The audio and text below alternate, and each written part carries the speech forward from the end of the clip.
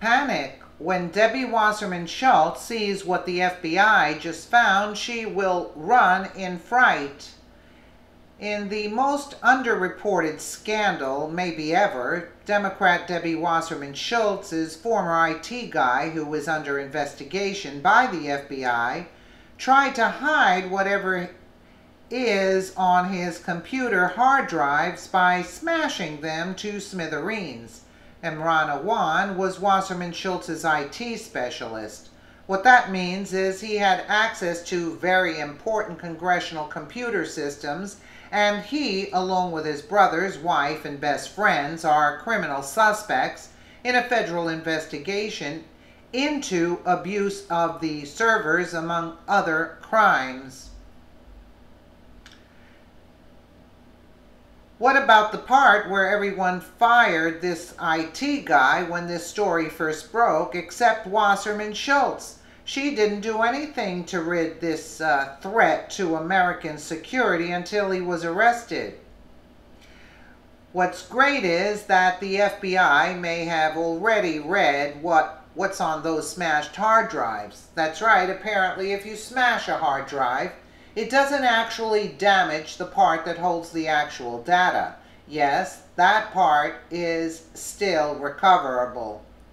An ethics complaint has been filed against Wasserman Schultz for keeping this treat. It should be threat on her payroll long after his access to congressional computer systems was terminated. And since his arrest, she's been basically in hiding. I'd say this scandal could lead to way worse than an ethics complaint for her.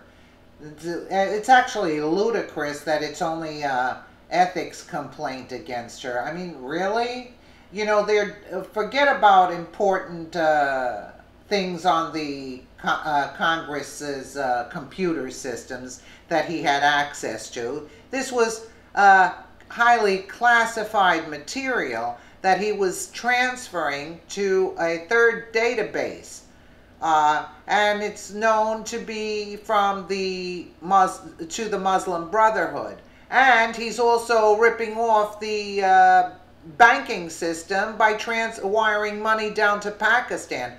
And also getting paid from Wasserman Schultz up until the day he was arrested.